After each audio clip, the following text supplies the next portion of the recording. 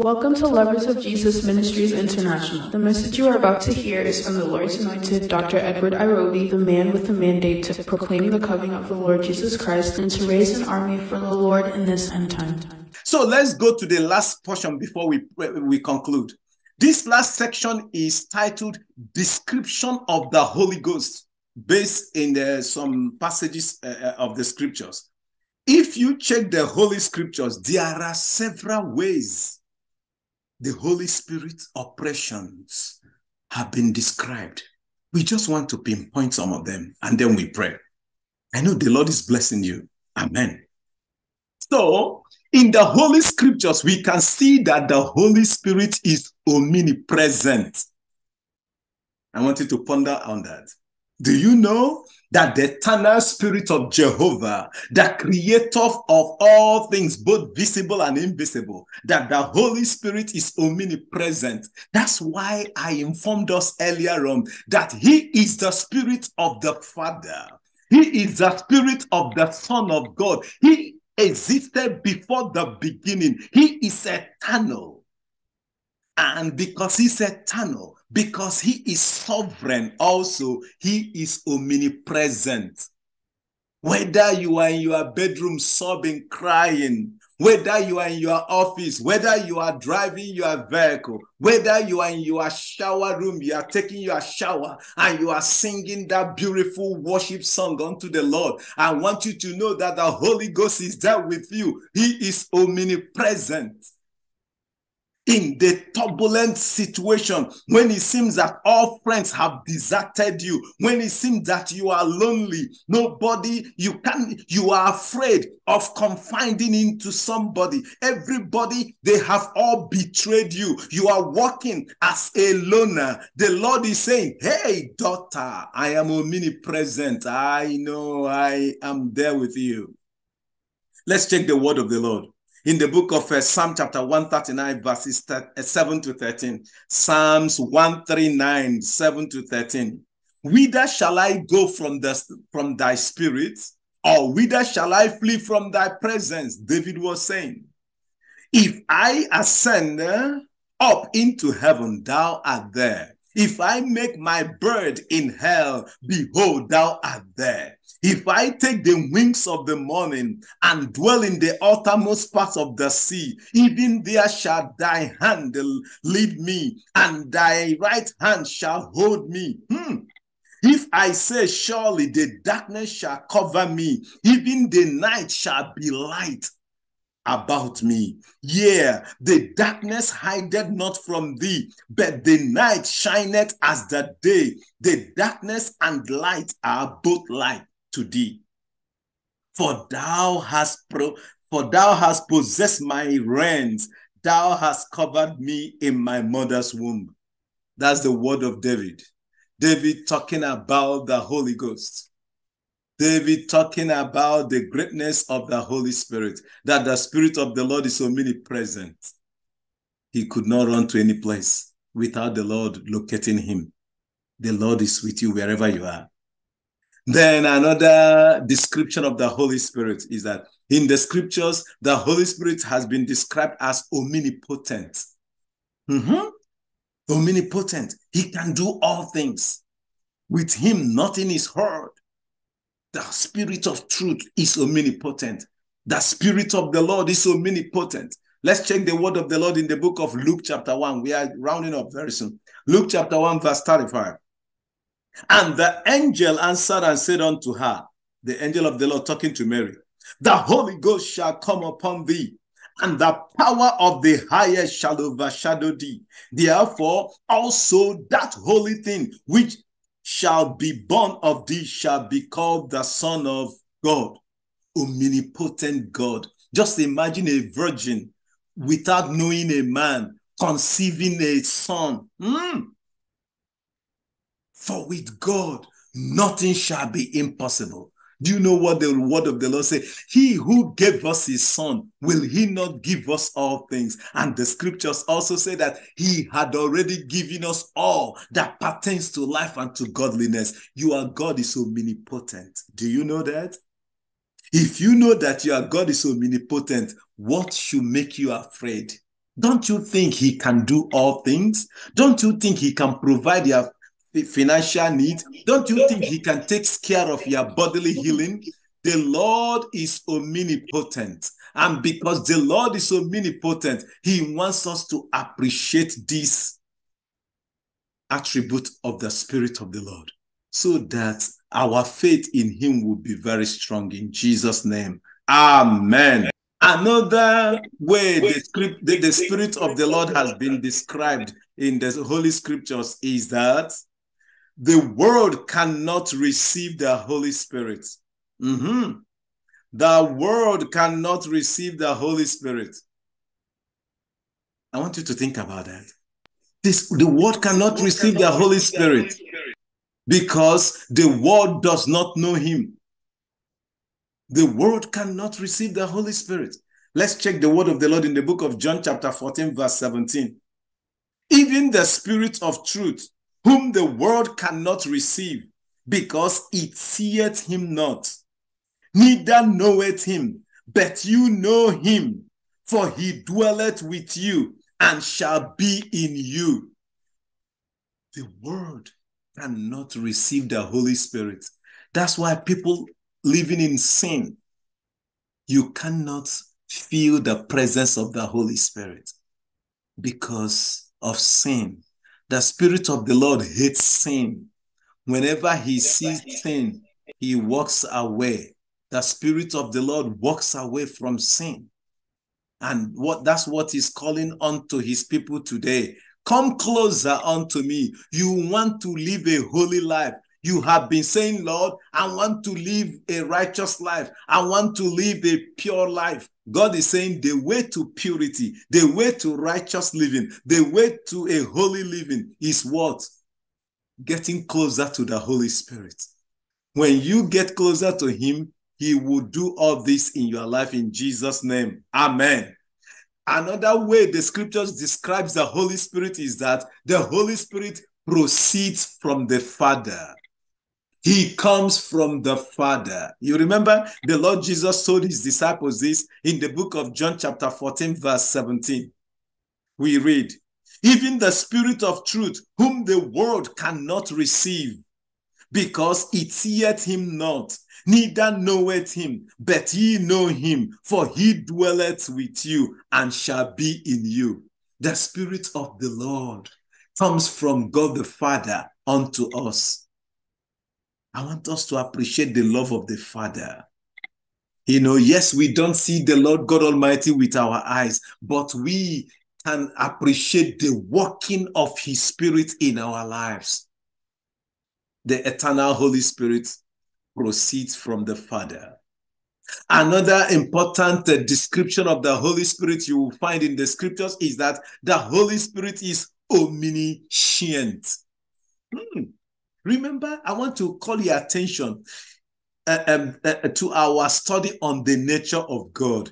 If you have not listened to that video, you can go to YouTube or Facebook and check our study on the nature of God. One of the natures of the Lord that we examined was that the Lord is omniscient. And the Lord wants us to understand today that the Holy Ghost is omniscient. Remember, we explored that the Lord is omniscient, the Lord is omniscient, the Lord is omnipotent. So when you are talking about omniscient, it means that the Holy Spirit has maximal knowledge. He has maximal knowledge. Hey, Mama Koromo Zengende, I want to speak to you right now. I want to gladden your heart. This message is coming from the Lord. I just want to bring it together so that somebody will have a joyful heart right now. Do you know why the enemy has not succeeded in destroying several children of God? Even you. When the enemy conspires against you, the Spirit of God will now whisper to you and say, daughter, son, there is conspiracy in the kingdom of darkness. Because he is omniscient. And the kingdom of darkness will be saying, how is it that this man of God escaped danger? Did you hear that? Did you get that information from the Lord? How is it that this daughter of God escaped danger? Who told him? And they'll say, oh, the Spirit of God in him told him he has been sensitive to the Holy Ghost. Hear the word of the Lord, children of God. This is one of the benefits of getting closer to the Holy Ghost. You will appreciate that the Holy Ghost is omniscient. Many believers have died prematurely. I want you to hear the word of the Lord. Many believers have died prematurely because they have not learned how to be sensitive to the Holy Ghost. If they had listened to the Holy Ghost, peradventure, the trip that they undertook, that took their lives, would not have been taken care of. They would have just said, okay, I'm not going because the Spirit of God, he ministered to me, son, wait for one more day, wait for 2 more days. I want you to hear that. Maybe in your place of work, you open your mouth so open, so wide every time. From today, if you are sensitive to the Holy Ghost, he will tell you when to speak and when not to speak. And because of that, you will now learn intimacy with the Holy Ghost. Because the problem is that we don't give the Holy Ghost a chance. And it has pleased the Father, the Son, and the Holy Ghost for me to deliver the mind of God to you today. The mind of the Lord is that, my children, I am alive. I am God. That's the word of the Holy Spirit. I am omniscient. Can you draw closer to me for me to reveal to you mighty things you don't even know? Both in spiritual warfare, both in Christian living, both in your day-to-day interaction with your colleagues. When you don't draw closer to the Holy Ghost, you miss a lot of things. He is omniscient. The word of the Lord confirms this in the book of 1 Corinthians chapter 2, verse 10. But God had revealed them unto us. You see, he is the spirit of revelation. He reveals to us because he is omniscient. But God had revealed them unto us by his Spirit. For the Spirit searcheth all things, yea, the deep things of God. You see what I was saying? The Holy Ghost knows the deep things of God. The Holy Ghost knows the plot of kingdom of darkness in hell. The Holy Ghost is aware of the evil conspiracies in the water kingdom. When all the marine demons in the water realm are plotting against you, servant of God, are plotting against you, child of God, they want to send their agents to destroy you. The word of the Lord says, the Spirit of the Lord searcheth all things, yea, the deep things of God. That's why the kingdom of God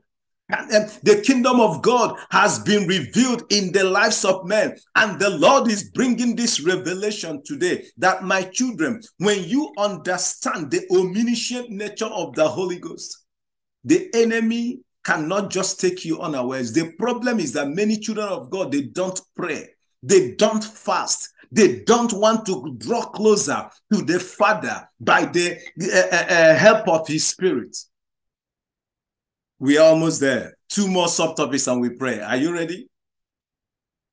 The second to the last information is that the Holy Spirit is eternal. In the scriptures, you can see him being described as eternal. He is known as the eternal Spirit of the Father, eternal Spirit of the Son of God. Let's read the word of the Lord. The book of Hebrews chapter 9 verse 14. How much more shall the blood of Christ, who through the eternal Spirit, the Lord Jesus through the eternal Spirit offered himself without spot to God, purge your conscience from dead works to serve the living God. The Spirit of God is eternal. He liveth from eternity to eternity. Hallelujah. The last section. The Spirit of the Lord is the Spirit of glory and of God. Hallelujah. He is the Spirit of glory and of God. Please check open your Bible to the book of 1 Peter chapter 4, verse 14. Let's check this together before we pray. If ye be reproached for the name of Christ, happy are ye, for the Spirit of glory and of God rested upon you. On their part, he is evil spoken of, but on your part, he is glorified. He is the Spirit of glory. Remember, in our revival series, I just want to close up with this as our conclusion. In our revival series that we have every Friday night by 9 p.m. Eastern Time, United States time, I have been informing all of us that the purpose of revival is one thing. The purpose of revival is that the Lord wants to show forth his glory, period. He wants his glory to be revealed in the lives of his children. And when this glory that has been revealed in the lives of his children must have started internal working of the Lord's power in their lives, this glory will move through the children of God to their communities. And now their communities will be on fire for the Lord. Because when the glory of God fills a man, the glory of God goes out of that man to be a blessing both to the church, both to the community and the nation at large. But when we don't allow the glory of God to saturate us by allowing the Holy Spirit to take full control of our lives, revival will be tarrying. That will be another discussion another day. If you want to hear much about that, just don't miss our Friday night revival programs by 9 p.m. Eastern Standard Time. Beloved, I just want to tell you this thing before we pray. The Holy Ghost is more than willing to reveal deep things of God to us. But what the Lord is saying is, I need people that are willing, people that can pay the price, people that will say, Lord, I want to know more about you. The Spirit of the Lord, you are Lord over my life. I surrender my life to you today. I want to know more about your workings. I don't want to be ignorant. I don't want to be someone that the enemy can just cheat and I'll just go by the motion like that. I want to know what you are speaking every time. And when you desire like that, the Lord will now respond to you. I am able to do exceedingly above your own request according to my power, the power of the Holy Ghost that works in you. Shall we pray? Our Heavenly Father, we hallow your name again. We praise your holy name. We thank you for this revelation you have given to us through your word about the person of the Holy Spirit. Father, for with man it seems impossible, but not with God. For with God all things are possible. Lord, we call upon you to have mercy upon us. First of all, we confess our sins that has made us not to draw closer to the Holy Ghost. Eternal Father, we pray today as we open to the Holy Ghost, let your Spirit fill our hearts. Let your Spirit transform us. Let the attributes of the Holy Ghost be seen in our lives. Let us be what you have ordained that we should be. In the name of the Lord Jesus, we pray. Amen and amen. Beloved, thank you for the time you have brought out today to share the word of the Lord with us today. I look forward to seeing you next Sunday at 6 p.m. Eastern Standard Time, United States of America. God bless you and have a nice week. Bye-bye. We believe you have been blessed by this message. Please join us every Friday for our revival prayer meeting and on Sunday for our Bible study. You can also follow us on Facebook at Lovers of Jesus Ministries International. For prayers and counseling, please call +1 4705 401784. You can also visit us on our website www.ljmi.net. Remain blessed. Jesus is coming soon. Long night is past. The morning breaks at last, and hushed the dreadful wail